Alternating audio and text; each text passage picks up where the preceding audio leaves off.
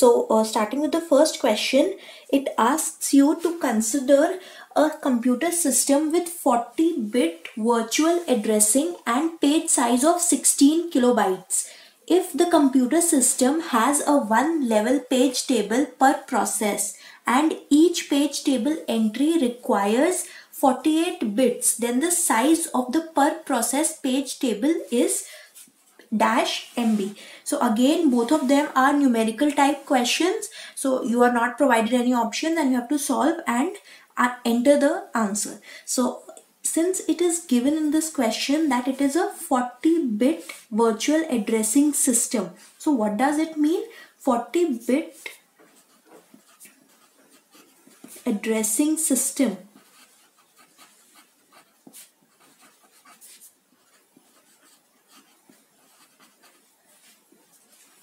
This only means that the total address space that would be present is of 2 raised to power 40 words. So with 40 different bits, how many different addresses or total address space, the size of the total address space that can be provided can be 2 raised to power 40. Okay, 2 raised to power 40 combinations are possible. 2 raised to power 40 words are possible, which is equivalent of 2 raised to power 40 bytes. Okay, now one very big mistake that students generally do in such questions, and especially when converting from 40-bit to total address space, here you do not have to see that since it is given it is a 40-bit system, so you write 2 raised to power 40 bits. No. For any address space, the basic unit or basic addressable unit is words, and by default this value, the value of words, is taken to be as bytes. So no matter how it is given to you, even if it is written that it is a n-bit system, you don't have to be confused between bits and bytes. The total size of address space is always in terms of words, and here by default a word is taken as byte, a single byte, unless specified otherwise. Okay, so total address space, this is the address space that we get, the size of the address space. Now what information is provided to us about the page size? That the page size is of 16 kilobytes. So 16 kilobytes means 2 raised to power 4 into 2 raised to power 10 bytes. Okay, 1 kilobyte is equal to 2 raised to power 10 bytes, which is equal to 2 raised to power 14 bytes. So this is the size of each page. Okay,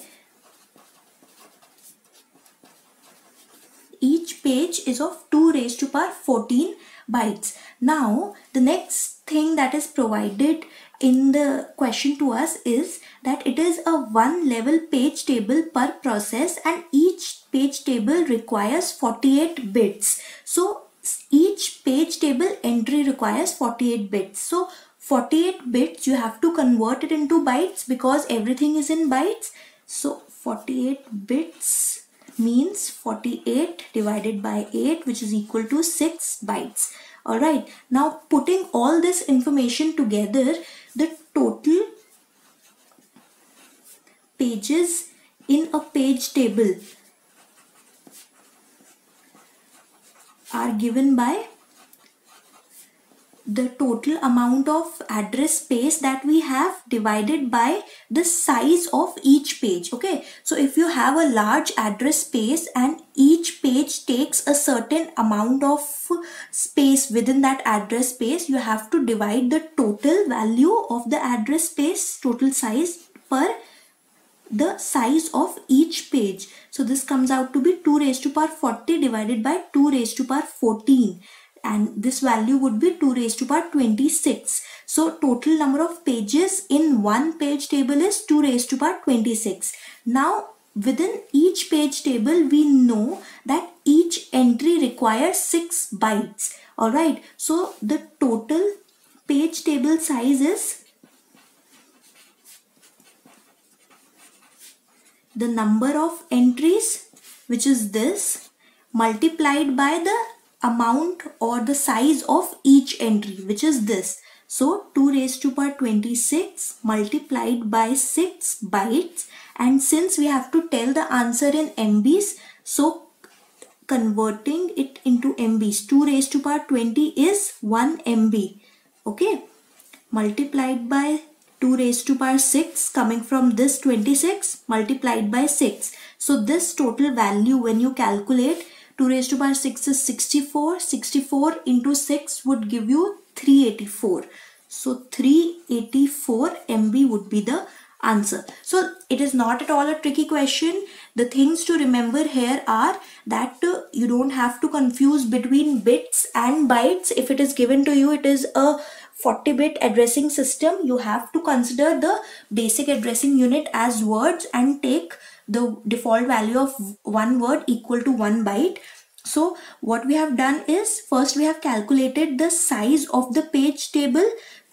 Total size of the page table would be the total number of pages multiplied by the amount of space required by each page. So amount of space required by each page is 6 bytes. Total number of pages, how we have calculated? The total address space divided by the 16 KB page size that we are given. Okay, so you can thoroughly go through the question and you will realize that it is not very confusing. You have to just put together all the information. So now coming to the second question. The second question says that consider a disk queue with requests for input output to blocks on cylinders in this particular order. Okay, the C-look scheduling algorithm is used. The head is initially at cylinder 63, moving towards larger cylinder numbers on its servicing pass. The cylinders are numbered from 0 to 199 and total head movement in number of cylinders incurred while servicing these requests is. Okay, so initially we are given a certain set of requests, IO requests, and we have to service these requests using C-look scheduling algorithm.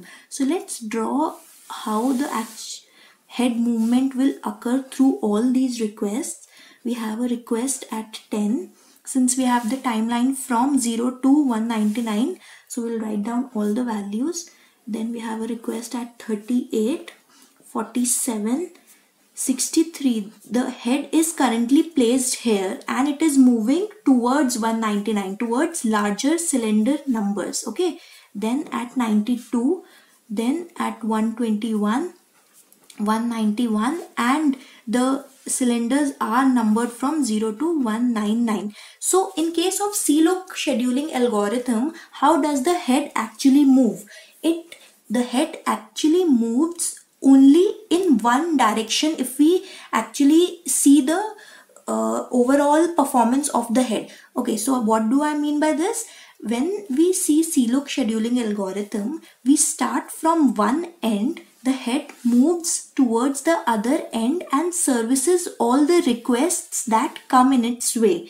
It never reaches the final end. Okay, so if it is going from 0, in increasing direction from 0 to 199, it will start from the least numbered request and proceed towards the largest numbered request, and it will stop at the request having the largest number, and in between it will service all the requests. Then if a request comes which is smaller in number, so what it will do? It will again turn, move to the starting end and again service all the requests in that direction only. Okay, so technically the head only moves in one direction. So let's start with this question and start servicing all the requests one by one and find out what will be the total time incurred and the total head movement in servicing all these requests. So we start from 63.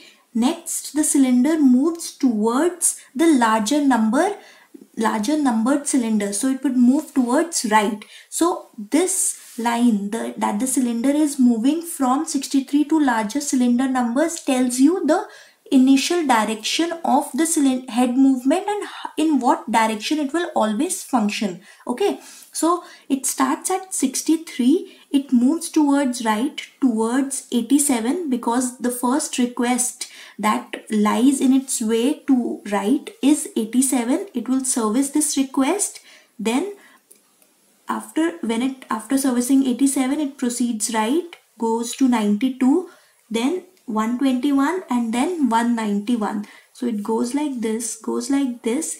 Now it has more requests to service which are lower in number, 10, 11, 38 and 47. So it will not turn back and service this from 47 to 38 to 11 to 10. No, it will directly come back to the request having the smallest number, service this request, and then move in the same direction. Again, it now services 11, then it services 38, and at the end it services 47. So this is how the head will move. And what would be the total head movements, or the amount that the head movement will take? From 63 to 87, the total amount of head movement would be 87 minus 63, which is 24. Okay, then 92 minus 87 would come out to be 5. 121 minus 92 is 29. Then 191 minus 121 is 70. Now, when it goes from 191 to 10, the total head movement is 181. From 10 to 11, it is 1. From 11 to 38, it is 27. From 38 to 47, it is 9. So, what is the total head movement? Total comes out to be the sum of all of them. 24 plus 5 plus 29 plus 70 plus 181 plus 1 plus 27 and plus 9. When you calculate the sum, you'll get the result as 346. Alright, so this is a basic question on the CLOOK algorithm for this scheduling. That was not at all tricky, and you just need to know the concept behind CLOOK algorithm. First question out of them is based on threads. So we have to tell threads of a process share what out of the following. So in respect to threads, you must keep in mind that whenever we talk about threads of a process share everything except the stack and the register parts. Alright, so this is an important point. Threads of a process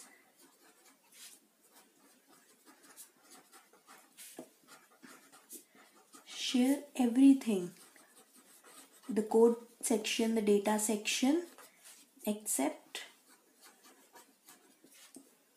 the stack and the registers. Alright, because the stack is used for its own function calls and saving of parameters, and the register is used for the thread's own intermediate values and values that it uses to store while performing the calculation. And when I say everything, here I mean it shares the code section. Multiple threads of the same process share the code section, the data section, and the heap as well. So for this question, you'll have to consider which of the following choices says the correct answer. So global variables but not heap. Here global variables will refer to the data. Global variables but not heap, which is not right. Heap but not global variables, again not right. Neither global variables nor heap, no. Both heap and global variables, yes. So the answer is D. So in respect to threads, you have to keep in mind that only the stack and the registers are not shared. Apart from that, every other thing is shared by the threads of a process. Now coming to the next question, consider the following CPU processes with arrival times in milliseconds and length of CPU bursts in milliseconds as given as following. If preemptive shortest remaining time first scheduling is used to schedule the processes, the average waiting time across all processes is this much milliseconds. This is a question in which you have to find out the correct answer and fill in the blanks and write down in the question. that is given to you in the exam. All right, so first we'll make a Gantt chart for this. Since it is shortest remaining time first at time 0, since only process 1 is present, it will keep on executing till the arrival of the next process, process 2. At this time, till time 3, the remaining time for process 1 is 4 and the remaining time for process 2 is 3. So process 2 will be executed. Now, as even when the time progresses and process 3 and 4 come along, still the remaining time for process 2 will be the shortest, because at time 3 also, at time 5 also, the remaining time for process 2 will be 1, which is shorter than the remaining 2. And alright, so the process number 2 completes till time period 6, then process 4 is executed because it is the shortest. Then we see that process 1 would be executed because 4 is the remaining time, that is less than the remaining time of process 3, which is 5. So process 1 executes till time 12, and last is process 3 again, which executes till time 17. 12 plus 5, 17. Alright, so now let's quickly make the chart for arrival times. 80 is the arrival time, BT is the burst time, then CT is the completion time, turnaround time, and the last would be waiting time. Alright, we have to find the average waiting time. Now let's quickly write down process number 1, process number 2, process 3 and process 4 arrival times. You are mentioned here 0, 3, 5 and 6, burst time 7, 3, 5 and 2. Completion time for process 1 is 12. You have to see from the extreme right. For process 2 it is 6. For process 3 it is 17. And for process 4 it is 8. Alright, now turnaround time is given by completion time minus the arrival time. So finding out these value, completion time minus arrival time 12, 6 minus 3 is 3, 17 minus 5 is 12, 8 minus 6 is 2. Waiting time is given by turnaround time minus the burst time. Alright, so turnaround time minus burst time gives you 5 here, 3 minus 3 is 0, 12 minus 5 gives you 7 again, and this is 0. So average waiting time would come out to be 5 plus 0 plus 7 plus 0 divided by 4, which is 12 by 4, which is 3. Alright, and you can fill 3 here. So this was the way you will find out the average waiting time across all the processes in this case. These are very simple questions. You just need to know what are the basics of operating system regarding these two questions, and you will be able to do them very quickly and without any mistakes in your questions. Thank you for watching the video. Stay tuned to Easy Engineering classes for more lectures on GATE Computer Science previous year solved questions that we are doing subject wise. Subscribe to our channel and keep watching. Thank you.